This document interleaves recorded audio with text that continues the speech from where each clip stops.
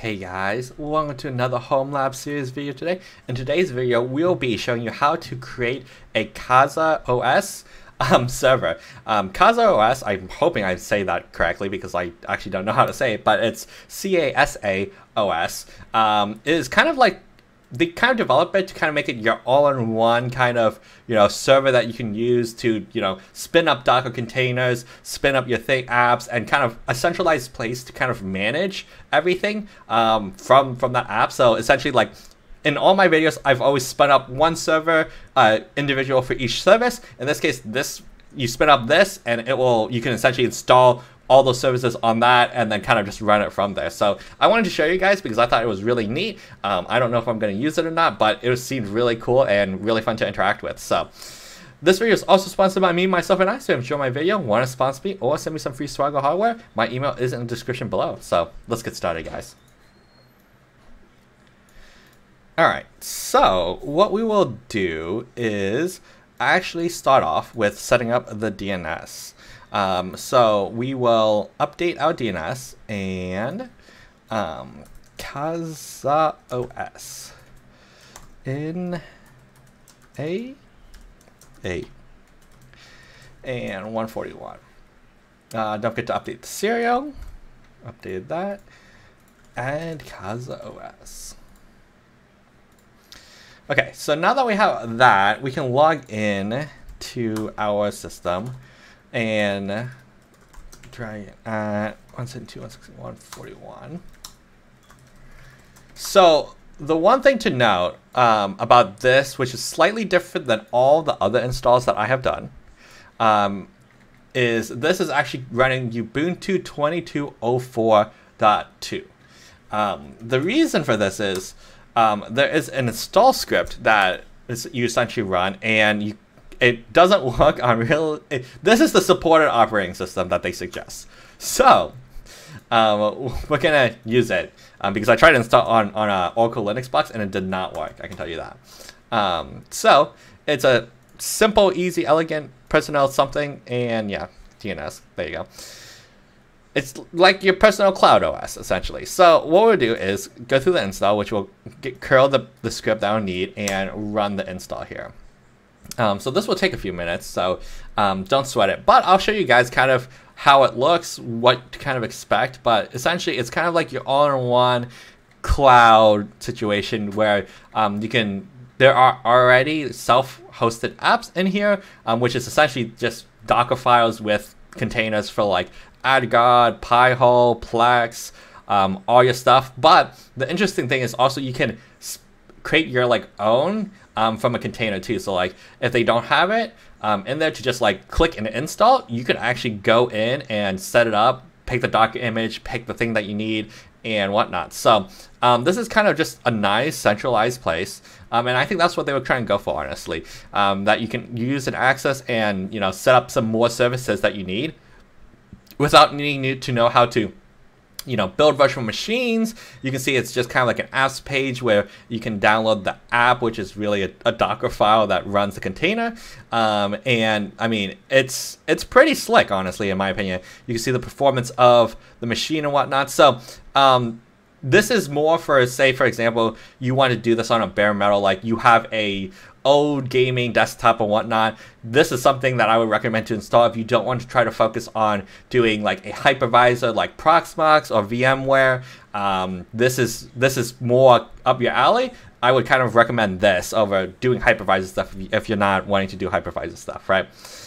So it will go through the install. It'll download all the packages that it needs. It'll download Docker, because it's going to actually run Docker containers in this. So we're going to show you how it actually on the back end, see Docker containers as we install things.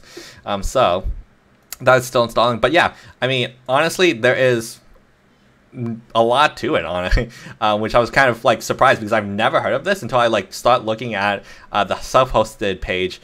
So you can see how there's a lot of apps in here. You can also do the command line interface, so you can actually log into your terminal of this machine instead of needing to SSH, which is pretty slick too. So you can just kind of run from there. I kind of wish it was a little bit bigger, but I guess you can full screen it here. but yeah, then you can manage files, manage app, you can add new disks and stuff like that. So now that we have it up, we'll show you here. CasaOS, and give me a second. Oh, CasaOS.dragon.local. Okay, yeah, so it's just on HTTP. So we'll create our account. Dragon.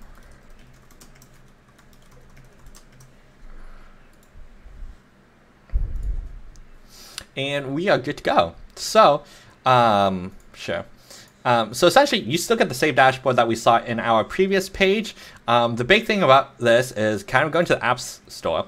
And so you can see, you essentially got a list of apps that you can use and pretty much install. So like we set up an Uptime Kuma instance before. So essentially, you could do that here too. You just hit install here, and it will install, and once it's done installing, you can click it, and it's kind of like a single sign-on type situation. It'll just direct you to that, so we'll let that continue in the background.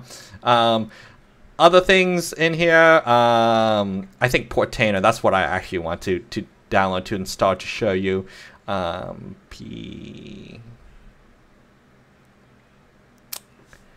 Oh, is it not in here? I thought it was in here. I thought Portainer was in here. Oh, it might not be.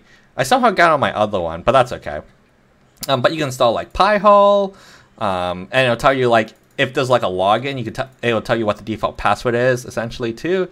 So like for example, like this won't work because we're already listening on port 53, right? On the host itself. So like you would have to do like 54 or something, right? You would have to do a unique port. So if you have applications that overlap IPs, you would need to do unique ports for it to work essentially.